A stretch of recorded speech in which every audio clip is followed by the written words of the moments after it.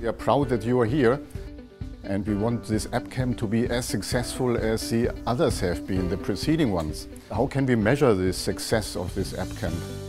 Well, basically, if we have success stories later on, we had more than 120, I think, applications. Only 20 have made it. We had more efforts on either side to support it. We had more personnel to coach the participants, and we had, as a result, better ideas which were presented. We're a creative agency in Budapest. We all work together at the World Conservation Monitoring Centre in Cambridge. We are a mixed team, so this is kind of maybe a bit of difference compared to other teams. Just met this week here. We didn't know each other before, and this is Pablo. He did user interface design and database.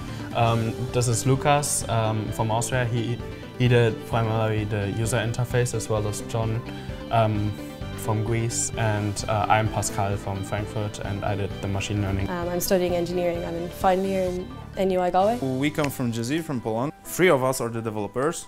I, Severin and Rodolfo, and Timo is our brain. We found that it was particularly difficult to nominate a clear winner. I think the most important aspect is it definitely was fun, but also we learned a lot. Yeah, we had a great week. It was a really enjoyable experience. Yeah, it's just a really inspiring environment to be around. And I really say, and I'm very happy and proud to see that this is really emerging as a major activity, also Visa. They are really ranging across a very wide range of activities, from underground mining to data repositories for business locations, for tourism, for family, for travelers, for agriculture, lifestyle, weather again. So I think a lot of very good proposals have been made. And the winner is Gaia. Tada, Gaia. Please, the people of Gaia, come forward to receive your prize. So congratulations. Thank you. Congratulations. Congratulations.